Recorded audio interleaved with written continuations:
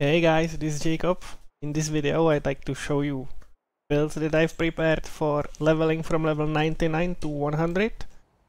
It is really tanky. I will show it to you right here. So this is me not pressing any buttons. This is how tanky the build is. Like, it can take a lot. And since I'm using, it is not immortal, and why I want a tanky build for leveling from 99 to 100 is because you cannot use these revival tokens anymore on level 99. As you can see right here, the current character is over level 99, so you're unable to revive with the tokens.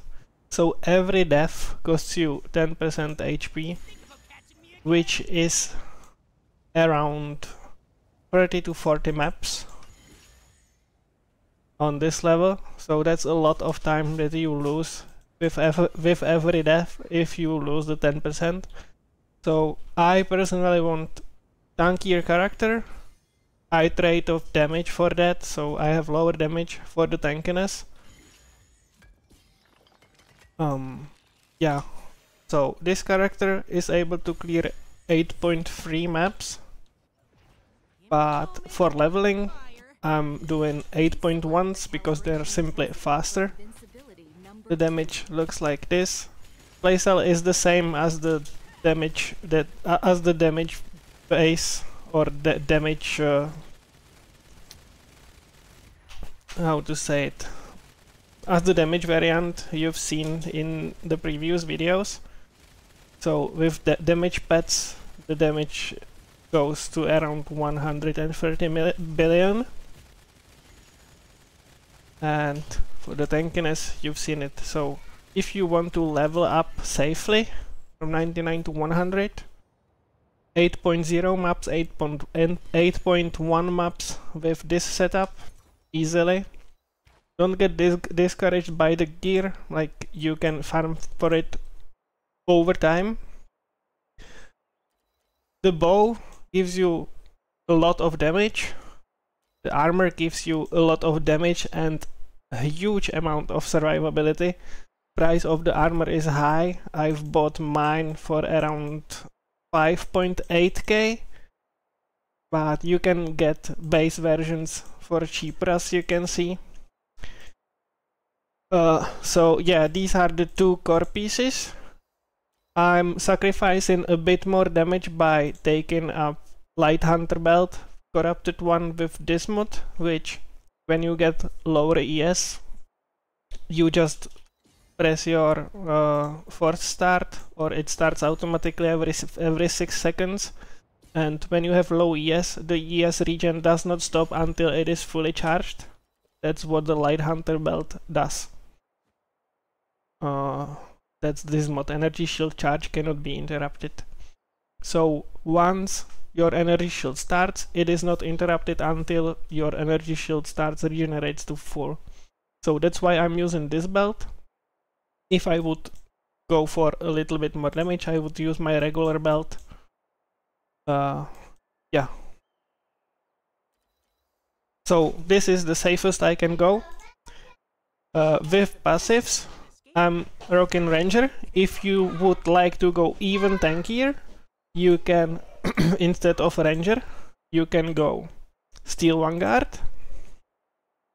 That build would have around 60% of the damage that I do, so it would still be able to clear 8.0 maps. And it would be a lot tankier because you will take resistance here for 3% max elemental resistance. And you would take poison immunity here, which would convert physical and elemental damage taken into erosion damage. And you would have 80% maximum erosion resistance. So this combo makes the build a lot tankier. But the build is already tanky enough, at least in my opinion, so I don't find this necessary. But if you would want to be even safer, or you are playing hardcore, you definitely can go Steel Vanguard. I will put the tree for this in the description of the video, so you can take it from there. So the setup is like you want support skill, sealed mana, and armor base on your helmet to get base armor, so the Imperial Might can scale it. The defensives then look like this.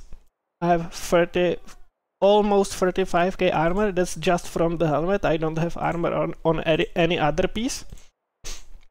So just the helmet, armor base with armor roll gives me 35k armor, which is almost 60% physical damage reduction and almost 35% non-physical damage reduction. This paired with Frost Shield is capping at the 80% basically. So yeah. Evasion wise, if you would like sacrifice a bit of energy shield for evasion gloves or evasion boots, you could even scale evasion just for one piece of gear. Haven't tried it, but yeah, that would work as well. The armor gives you Emperor's Wrath, which provides you with attack and spell block. So at base you have 30% attack and spell block, and I'm pairing this with Aegis of Fire, which gives me another 32.5%, and this is up all the time, so I have 62.5% attack and spell block. So that's another defensive layer. And I have 14.8k energy shield and pretty much infinite energy shield regen. Let's go through the passive tree just quickly. I will put it in the description. So sentries, pick energy shield everywhere you can. Sentry and overly modified. The second one would be Machinist. Again, lower part of the tree for sentries, picking up energy shield and picking up barrier here, generate the barrier generation here. Heat up for sentry damage and core resonance for more sentry attack speed. And the third one would be Ranger, where I'm going for energy shield for crit damage. If you struggle with crit, you can pick with crit chance. You can pick crit chance here or here. Yeah, so those are the two options: crit chance here or crit chance here. Then there is a little bit of elemental resistance, but a lot of defense. So these 6 points give you a lot of additional like armor and energy shield basically, because defense scales everything. And then I'm picking up fervor effect here, because I need a little bit more crit, but I don't need as much crit as these nodes would provide me. So I'm picking up the fervor effect, which gives me critical strike rating, but the 1 point here gives me basically 40% critical strike damage as well. So that's why I'm picking these 5 nodes instead of like these 3 and 2 here. So I'm picking this for even more damage, and these 5 points or 6 points here, this is pretty much 6% in additional damage, because you kill enemies that are under 6% life. So yeah, that's it for the statue of the god. This is Peaceful Realm setup. So you want to get Peaceful Realm, which lets you regenerate order. You get 1 order every 3 seconds. And you pair that with Last God Steers that provide you with additional sentry damage or additional attack damage. You get 4 of those, like this. Then you pair these 4 with Sparks of Moth Fire, which copies one of them. Doesn't matter which one because all 4 of them are the same. So you get Sparks of Moth, which takes a mod from the other slates and puts it on itself, and all the other slates basically scale to one slate. If you get the money for it, you can change the Spark of Moth of Fire for when Spark sets Prairie Ablaze.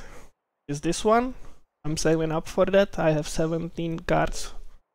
So this would copy the mod from all 4 of the adjacent slates. So instead of just one, you would get all 4.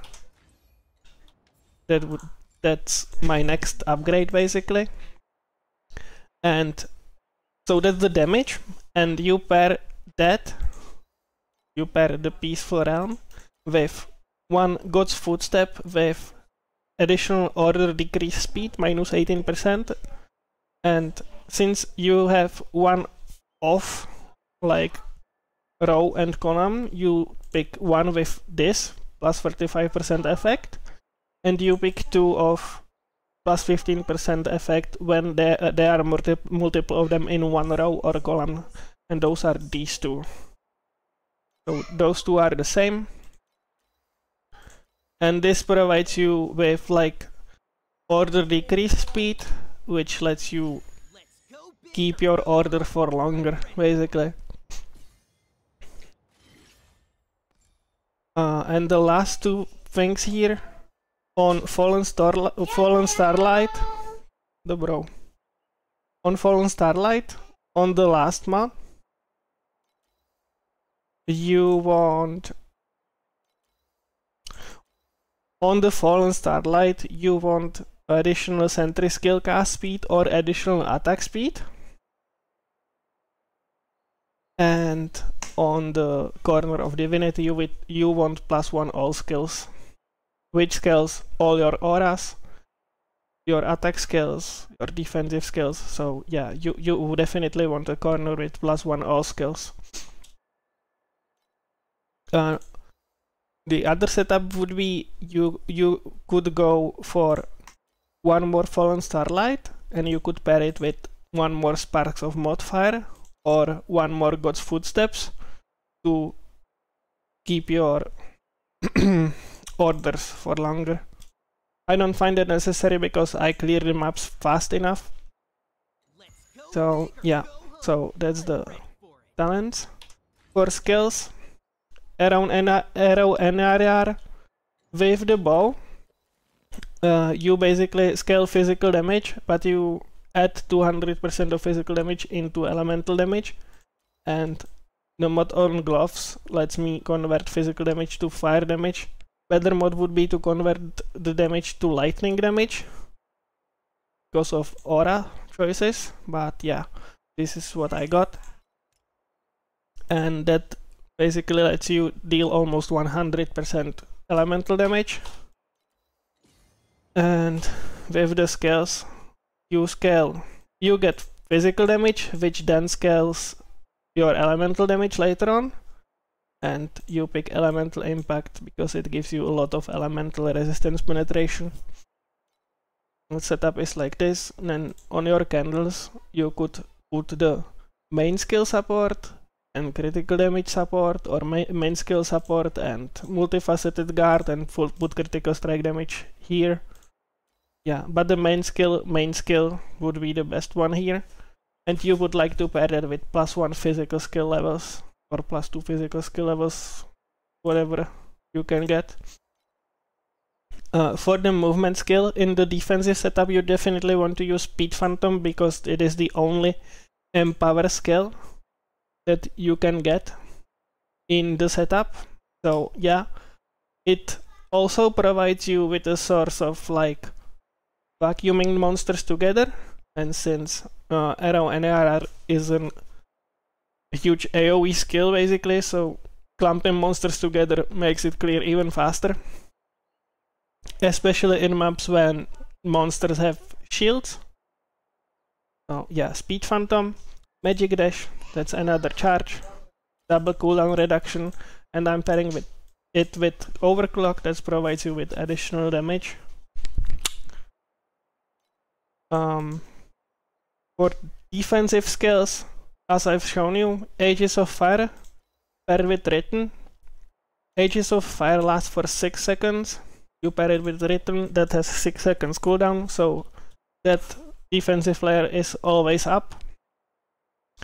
Second one would be Frost Shield with Written, the same, that provides you with physical and fire damage reduction. The last one would be Force Start. This is basically your heal, because you are 100% energy shield, so this is your on-demand heal, or it starts every 6 seconds by rhythm.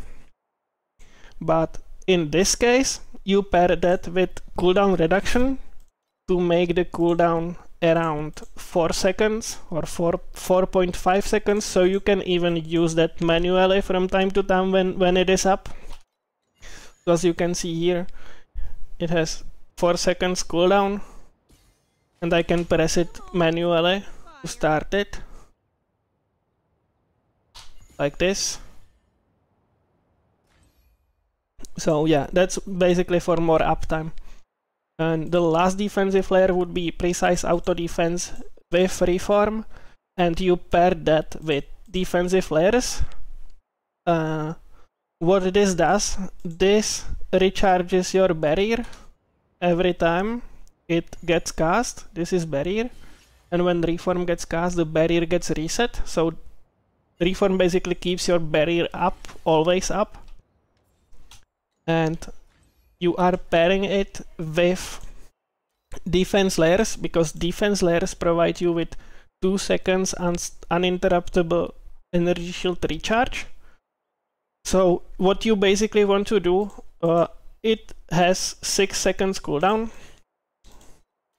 If I'm not mistaken, yeah, 6 seconds cooldown. So auto defense casts it every 6 seconds. So what you want to do at the start of the map is you want to cast your Force Start manually, like this, to put it off cooldown to the auto defense, so they don't get cast simultaneously. And that provides you with, when you get low energy shield and Force Start gets triggered, you regenerate all your energy shield. When it is on cooldown and your your Reform gets cast, then this takes in and you regenerate your energy shield for 2 seconds, no matter what. So this provides you with even more sustain, basically. For the offensive auras, offensive auras, Precise Weapon Amp, physical damage, attack and attack speed, even paralysis, so that's additional 10% damage when you get it precise. Precise projectiles,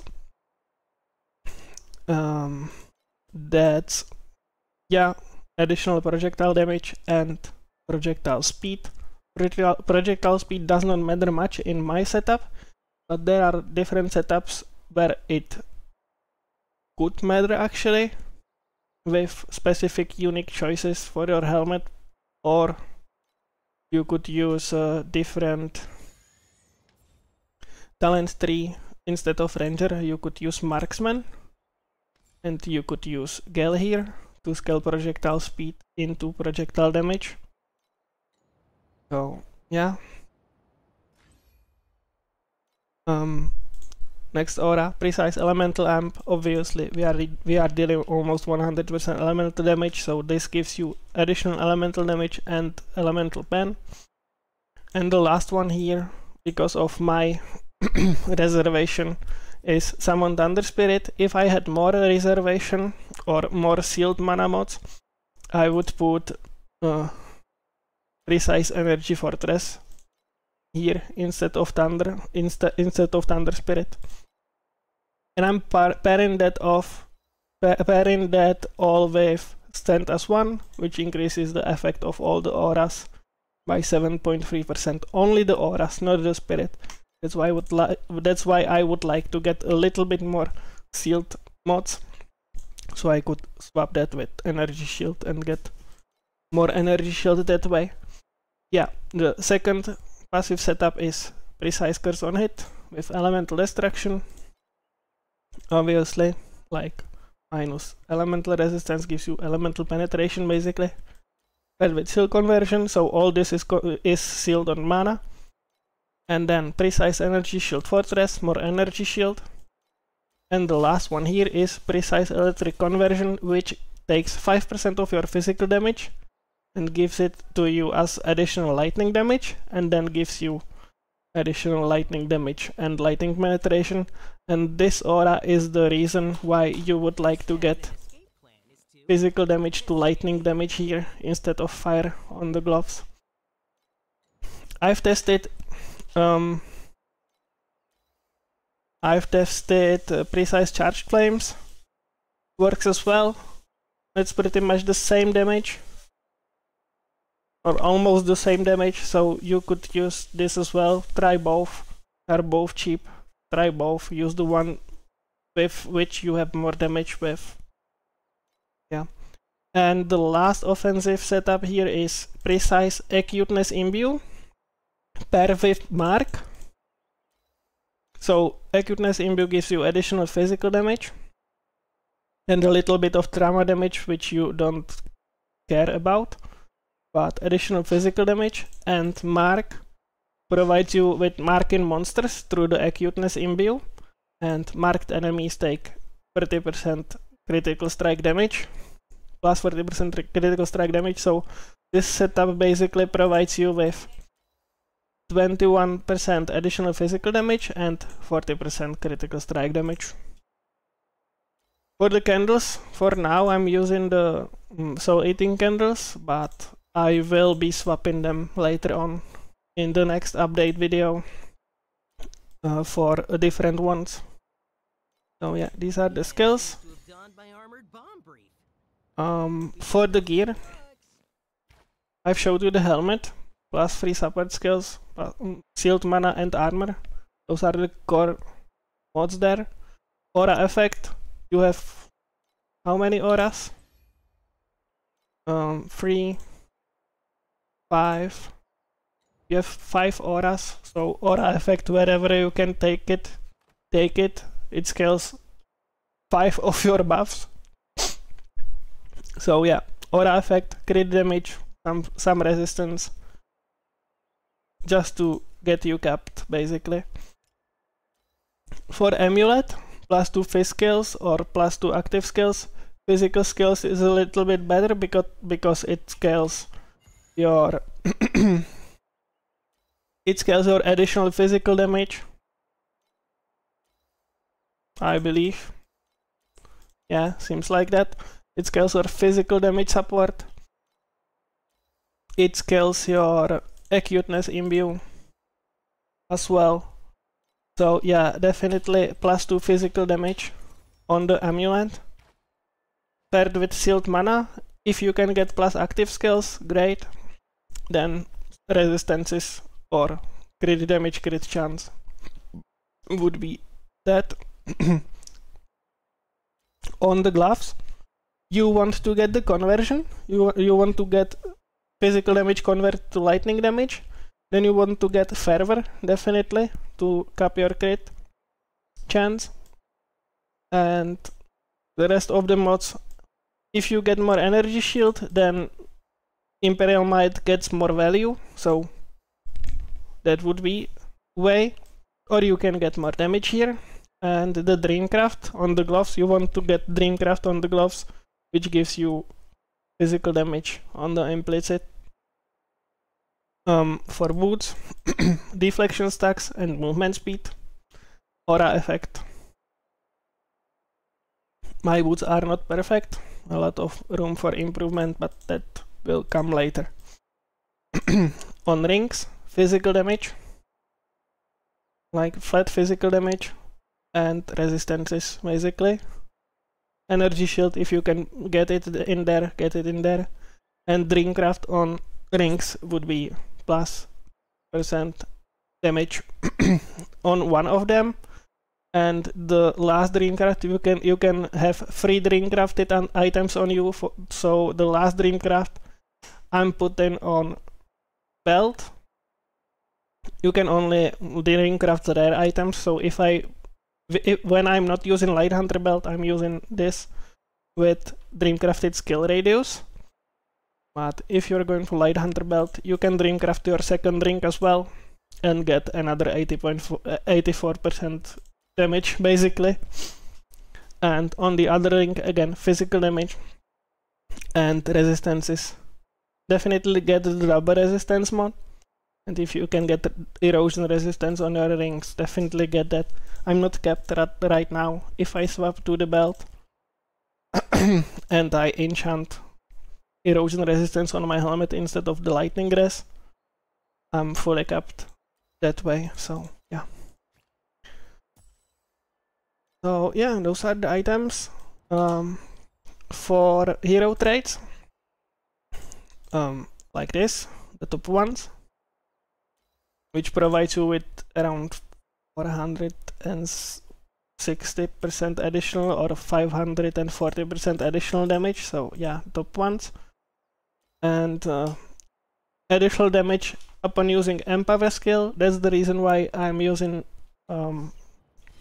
the Speed Phantom here, which is an Empower skill. You can see here. So that's 12% additional damage. And I have crit rating. You can get additional damage when detonating bombs near elites. That is great as well. That goes, I believe, up to 18% additional damage. So yeah, that would be the other option that I will be trying later on. And what you want to make sure is that you have the threat engram slot open on the hero deck. Why the third one? That would be because of we are going to use detonation there, which basically lets you save 1 talent point, because it pretty much always throws 3 bombs when you are throwing bombs, which lets you summon all 3 of your NRARs per cast. If you don't want to use this, you would rather use like a third blast gun with additional damage. The only thing that you would need to take is in Machinist. You would need to take legendary medium talent, this one, or get this one on your Corner of Divinity. So yeah, then sentries that can be deployed at a time +1. That's what you would have to take. And on the blast guns, projectile quantity -1 and additional damage. Mines are not perfect, but yeah, so still room for improvement. And the second mod would be movement speed for me, because I want to go faster, but you can get even more additional damage here. You can get this mod on the blast guns as well, basically. So when you want to go purely bossing, or you want to go for Path of the Brave, you can definitely like get rid of the movement speed and get more additional damage. Yeah, I believe that I've covered everything. So that's it for this video. In the next one I will be level 100 and I will be going full damage. This is full defense. So thank you guys for watching. I will see you in the next update. Bye.